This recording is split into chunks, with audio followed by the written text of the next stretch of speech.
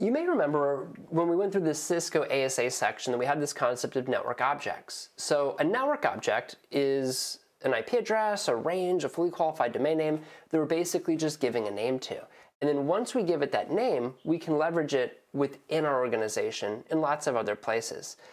Notice when we describe network object here, we've got these various components within the list. Just below it, we see port, we see interface, we see tunnel zone, application filters, VLAN tags, security group tags. I think a lot of this should look fairly familiar from the ASA. It's a lot of the same concepts, just stored in different locations, right? Even things like time ranges. We can define a time range and then use it elsewhere within our rules. One of the fun things that you may not have had access to on the ASA was geolocation visibility. This is right there, front and present, on a lot of your different views. So when I'm looking at things like rules, when I'm looking at alerts, I can get a bit more intelligence that I'm used to looking at. Really pretty neat. You've also got this concept of security zones. Remember when we would go to the interface of the ASA, we'd set a security level? It's kind of similar. We can just group different interfaces that are connecting to different regions with a similar security requirement to one another, and then we call that a zone. URLs can be contained in objects, and then these objects, that once they're created, of course they can be used within our access control policy. They'll also be used within our NAT policy. The process of defining objects is pretty straightforward. You give it a name and then you define what the parameters are. Realize that our network objects are typically things like IP addresses and subnets, and then of course our port objects tend to be things like a protocol and a port number.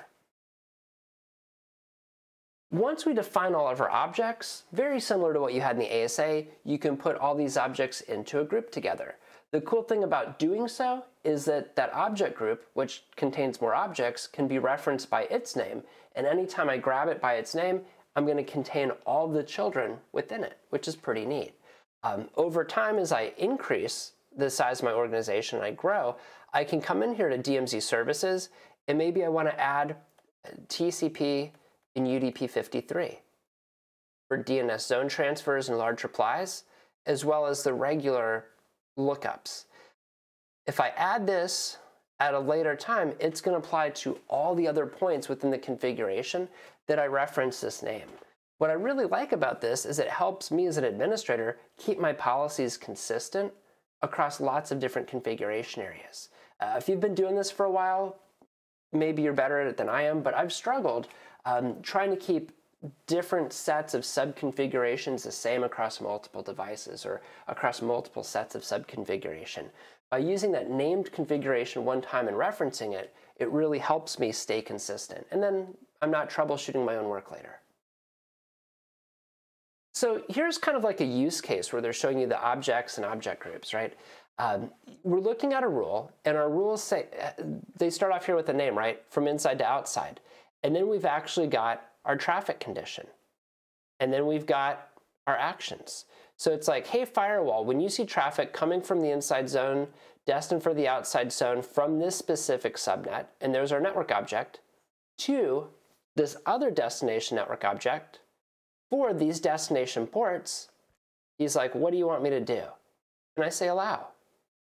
Pretty straightforward, right? So this should look very, very similar to what we would do using traditional access control lists on the Cisco ASA.